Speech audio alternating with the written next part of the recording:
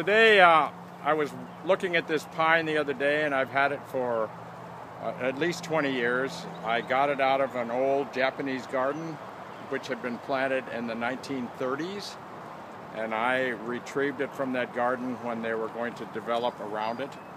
And so what I want to do today is show you a kind of a major pruning that I'm going to do on it. Sooner or later trees get very dense, and the branch I'm going to cut off is creating quite a density in the middle of it, and so I want to remove that. Then I want to talk to you about the branch and how it's been pruned for 75 years and how it has evolved, and this is directly related to the training of branches in bonsai.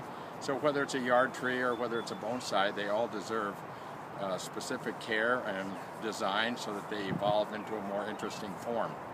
So let's take a look at the tree from the vantage point of where the density is, and then I'm going to go up and cut it off and bring it out and show it to you. So this area right in here is where this density has been achieved over the years. It really is quite beautiful in here, but it's a little too dense for my take, and so I'm going to go in and cut off this branch, and then I'll talk to you about it as we get it out of there.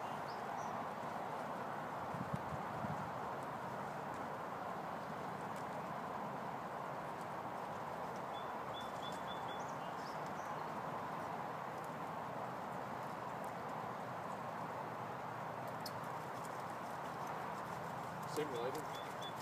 It's sharp. This saw is very sharp, and it goes through it quite easily in spite of its great age. There it is.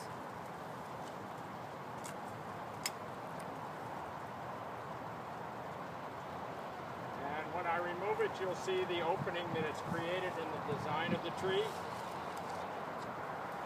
which allows for more light to penetrate into the tree's central area, which helps the lower branches do better because they now are getting the light.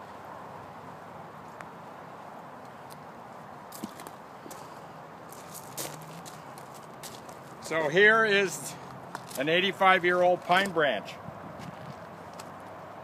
As you can see, it is nicely reticulated, which means it goes from thick to delicate branching.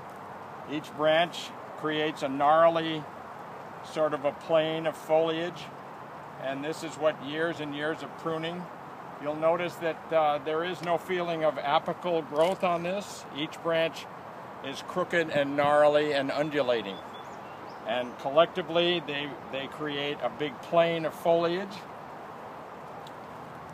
which is displayed like this.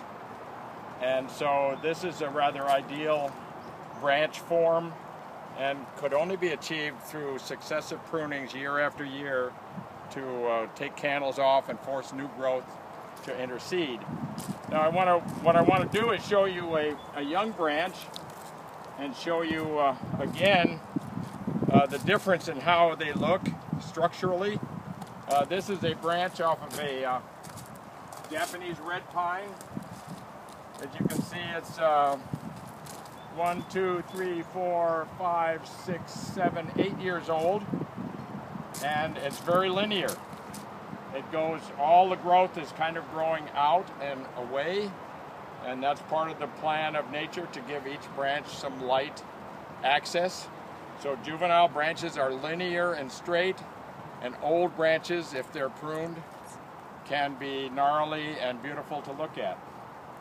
So this branch is a long ways from this one, obviously, in terms of its design, but it just shows you how continued application of bonsai techniques of putting pulls of wire on and pruning can lead to interesting gnarly branches, whereas juvenile branches manifest a very linear kind of a look to them, and they don't have much character.